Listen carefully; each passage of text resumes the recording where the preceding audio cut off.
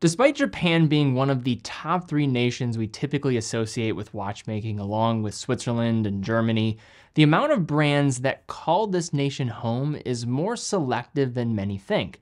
This scarcity is even more the case when looking at the sub $500 to $1,000 price range that are typically dominated by industry titans of attainability, such as Seiko, Citizen, and Casio. Yet in this game of watch collecting that is often filled with the same familiar reoccurring faces, today we look at an interesting upstart brand that has caught my eye as of late that I wanted to cover: Kuoe.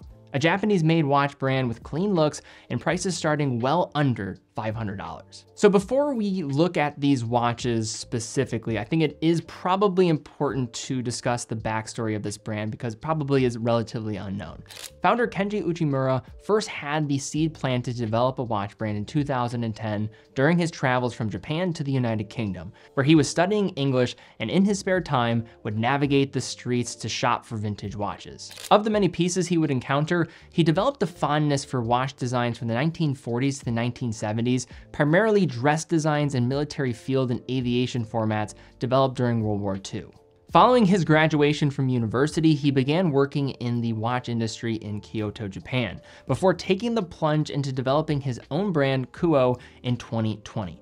As the text on the dials indicates, Kuoe still calls Kyoto home, having a showroom and small workshop where they assemble all their watches on site. The brand's collection in a short few years has expanded its offering while maintaining a focus on its core design inspirations, with the 2 pillars being their Old Smith and Royal Smith, now extending to include several references under each naming umbrella that include quartz pieces starting around that $200 range, traditional field automatic watches in that $400 to $500 range, with Miyota 8 series caliber movements on the inside, and their higher end Royal Smiths that are still under $1,000, but include 4 Hertz Japanese calibers. For the sake of this video, we're going to focus on 2 different mechanical watches within that more of that middle tier for the brand, within their Old Smith collection line that represents distinct feels for what the brand has to offer. And if you are a fan of attainable Japanese watchmaking, check out the collection down in the description below of some of the top picks from Baldassarre.com from Japanese brands under $1,000. We have dozens and dozens of picks in that collection. Yes, many of them are going to be dominated by some of these mainstream brand names, but definitely a great list. Wide variety of different styles to choose from. Check out the link in the description down below, and any purchase helps us in continuing to create content like this in the future. So the 2 watches we have here are the small seconds Old Smith 90007 and the traditional military-inspired Old Smith 90002 in bronze. Before we look at their differences, let's discuss the #1 shared trait of their design. Now, given the genesis of this brand coming from vintage watches and that it is a Japanese company, a nation that generally has a strong preference for mid-20th century wearing dimensions, both of the Old Smiths here follow a near identical sizing of 35 millimeters in diameter, 12 millimeters in thickness, and a lug-to-lug of just 42 millimeters. If you were to travel around the streets of Japan and enter the many shops of vintage watch purveyors, it's remarkable how the theme of traditional sizing and style is admired. This can be embodied in watches, but also with other forms of heritage attire, whether we are speaking to the nation's revered reputation of producing salvage denim, the old-fashioned way on shuttle looms, or their appreciation for other heritage clothing such as classic boots, heritage flight jackets, and other popularized developments that the Japanese have mastered and elevated world-class know-how for.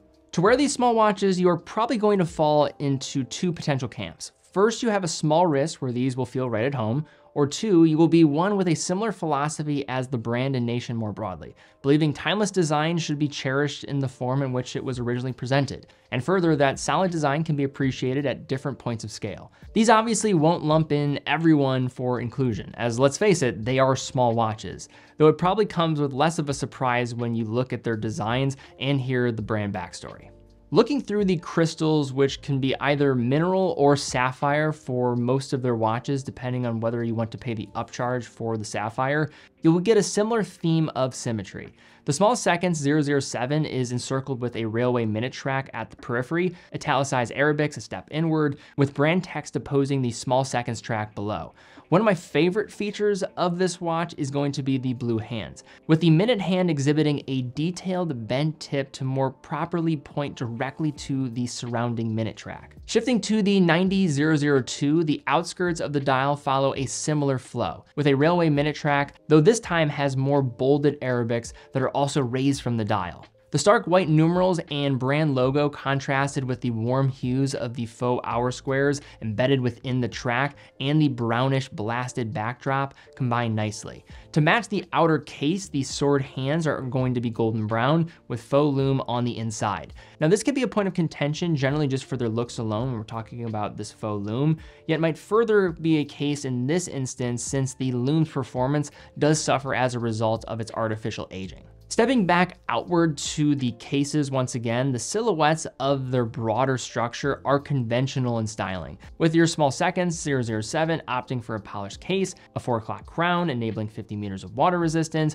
and a lug width of 18 millimeters with a black contrast stitch leather strap within. Given it's of an alternative genre, the 002 comes in a completely bronze case apart from the case back in stainless steel, an 18mm lug width housing a nylon pull-through strap with leather hardware, and a screw-down crown at 3 enabling 100 meters of water resistance. Transitioning to the engines allowing these mechanical watches to operate, we have Japanese calibers from two powerhouses of movement production, Miyota and Seiko. Miyota and Seiko are among the largest producers of watch movements in the entire world, with their production capabilities spanning the ranks of entry-level to more technologically advanced creations falling underneath larger brand structures. For Kuoe, given that the prices here are in that $500 price range, they employ the reliable and mass market 8 series caliber 82S5 in the Old Smith 007 and will contain the no-date Seiko NH38 for the Old Smith 002.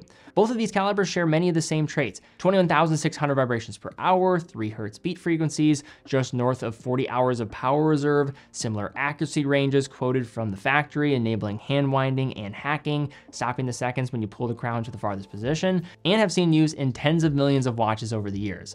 Although Kuoe doesn't quote any stated accuracy standard beyond the manufacturer specifications, these watches do appear to be regulated, with the bronze Old Smith running at -2 to +5 seconds a day, and the small seconds Old Smith running at -3 to +4 seconds a day when testing across 5 different positions. As mentioned in the intro, Japan is a nation that is no stranger to watchmaking, especially more attainable watchmaking, as I would argue the greatest brands under $500 in average retail price hail from Japan, with names like Citizen, Casio, Orient, and Seiko. Despite this being the case, the ratio of actual brands from the nation in relation to the amount of time they dominate the collector discourse is slightly off. Let me be clear though, I am not saying that brands that typically get the shine from Japan are not worthy of their acclaimed reputation in the slightest.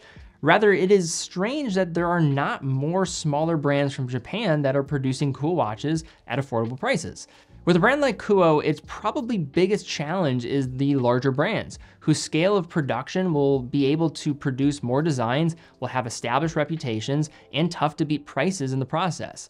With this being the case, a brand like Kuoe needs to be focused and will have to accept it can't be everything for everybody. But with this uniform design identity that is certainly informed from other places while peppering in themes from the nation it calls home with prices that are more approachable than most, they are a boutique brand that has caught my eye and one that can resonate with collectors that intersect with its blend of timelessness and traditional styling. But all right guys, that's my take looking at this new brand, Kuoe. I'd like to hear your take as well. I am always looking out for just kind of new upstart brands that just pop up out of nowhere. And this was one that I saw people talking about a little bit more, and I thought it was pretty cool. The designs are nice, case sizes are interesting. They're very small for many of their watches, but prices are interesting. And as I mentioned, there's just not that many more affordable Japanese-made upstart brands out there, at least that you might think. You think about Seiko, you think about Casio, you think about Citizen, Orient, all these big players, but what about the smaller players in this game of Japan? You hear about it more at the higher end